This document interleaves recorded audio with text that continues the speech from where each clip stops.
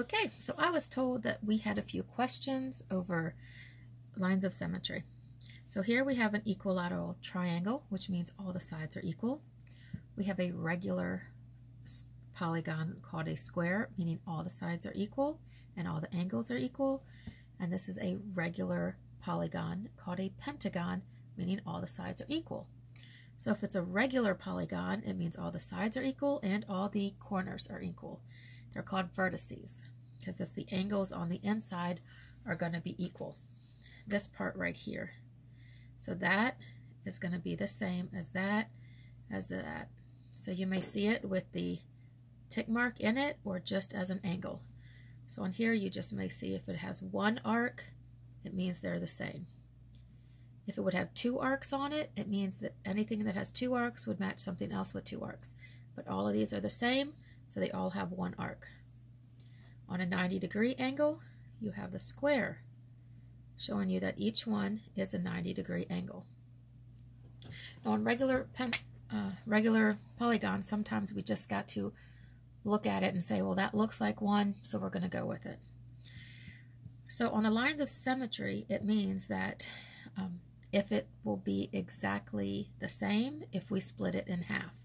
So one way of showing it on a triangle is if we were to take it and fold it, you see both sides are going to be the same. Now this one may not be quite right. That would be on my fault. Not if it was a true equilateral triangle, it would all be perfectly lined up.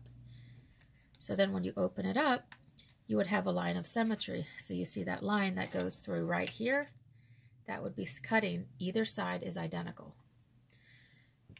So that would be one of your lines of symmetry going straight across there. Now that's not your only line of symmetry, because if it would be turned a little bit more this way, you'd have another line of symmetry going there. So you could fold that one there on that line from the corner. You always fold it from the corner and make they're the same on both sides.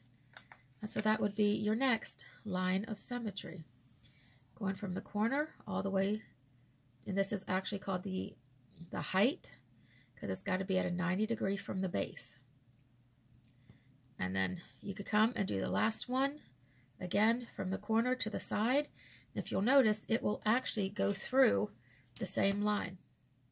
If it goes through the corner and goes through the center, it's going to be right there at the middle. So when we take it and fold it to make it even, it's going to go through there. So lines of symmetry, if they're drawn straight across, they're all going to cross on the same one on an equilateral triangle. So it has three corners, three equal sides, and three lines of symmetry. So on a square, the same thing, it would go from the corners, but on the square you're going to go from a corner straight across is going to be a corner. So we've got a line of symmetry there, and we have a line of symmetry here. What's different though, now we only have two lines of symmetry, but we have four corners. But if we take this one, we can also take it and fold it this way across and know that that one is going to be the same as that. And notice that center line on our line of symmetry going straight across is going to hit the exact center line again. So when we open it up, we know that the left is identical to the right. So this is our third line of symmetry, and again it crosses right there in the center. So on the fourth one, we know it's going to go from the other side to the other, and we're going to know it's going to have to cross that. So you can either fold it or you can draw it straight across. Now be careful, if you draw it straight across, you want to make it as close as possible. The other way to do it is you could measure it, and you see here it came to 5 centimeters, and so the line straight across would be 2.5 centimeters. So that would be one way to do it without folding it. So we've got 4 equal edges, we've got 4 identical triangles, and then we got 4 identical angles and 4 lines of symmetry.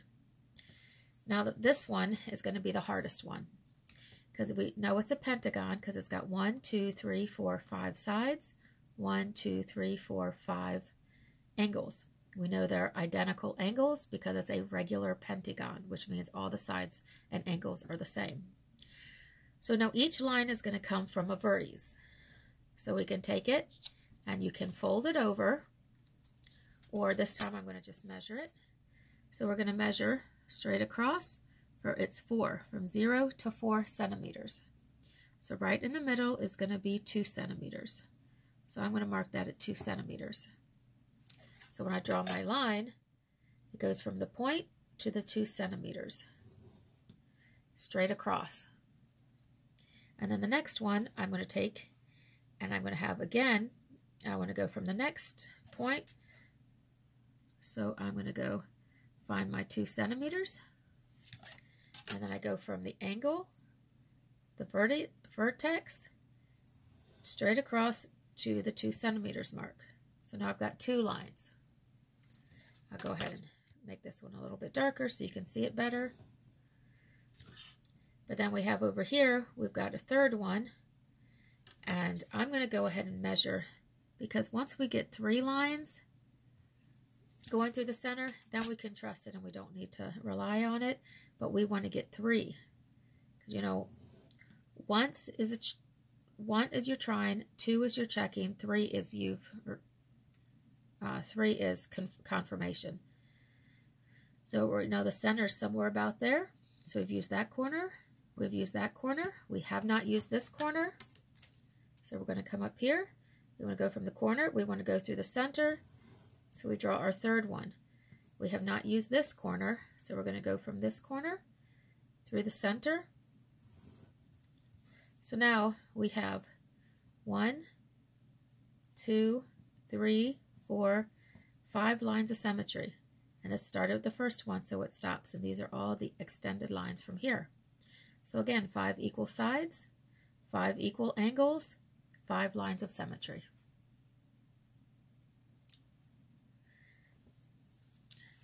So on here, when we have hexagons, heptagons, and octagons, a hexagon, that means you have 6.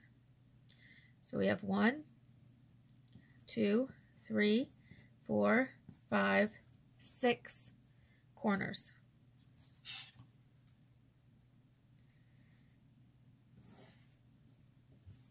So we're going to go from corner to corner all the way across.